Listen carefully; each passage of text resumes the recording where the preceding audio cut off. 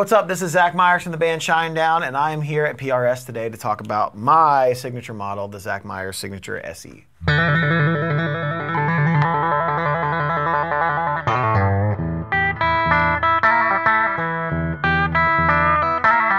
For me, building this guitar was such a different experience than building the first signature model, because the first one, I think I was just so excited to have a signature guitar at all that I wanted a guitar that I wanted. And I always loved this kind of single cut style. I always loved Ace Frehley and Peter Frampton. Not even necessarily their playing, but the aesthetic of the third humbucker. So when I did the third humbucker, that was about me and it wasn't about anyone else. It wasn't about a player. It wasn't about, you know, it was about me. And then when we put that guitar out, the fan feedback I was hearing was the pickup, the middle pickup, people didn't like it because people play right here, like most sane people do.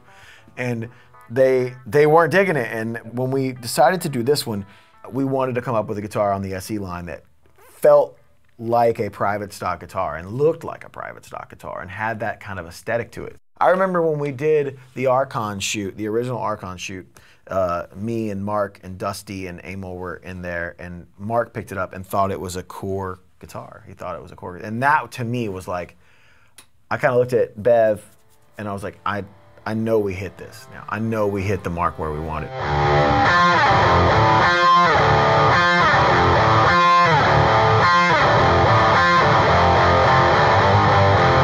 The cool thing about the color to me was we were the first person to use this color. I looked at a bunch of basically just wood blocks stained, and we saw this, and I wanted to use this.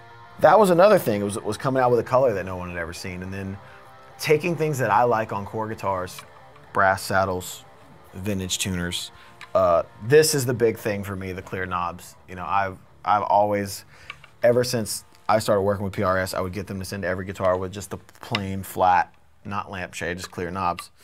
And I don't know, I like the way it looked. To me, if you put an amber knob on here, or you put, you know, even a lampshade knob, you're taking away from what the guitar is. You're adding another aesthetic to the guitar. And as a huge fan of art, my personal opinion, it was almost like an eyesore if you put a different color knob on here. So the clear, you still can see through and you can still get the whole tone of the guitar. And it's the way it looks. And the natural back too was very important. The satin neck, because I sweat like an idiot when I play on stage, and I don't get nervous, but I feel like my hands get nervous.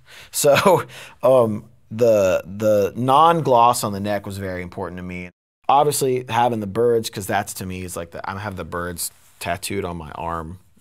I don't know which camera's gonna get that, but so, you know, the birds mean a lot to me as well. And then you know, coming up with the sound of the guitar, and these 245S pickups are something to me that sound great. And when we made it, like I was saying earlier off camera, was that I like setting amps flat completely across, because to me, if you can get a tone of that and kind of, this is obviously a clean tone, but and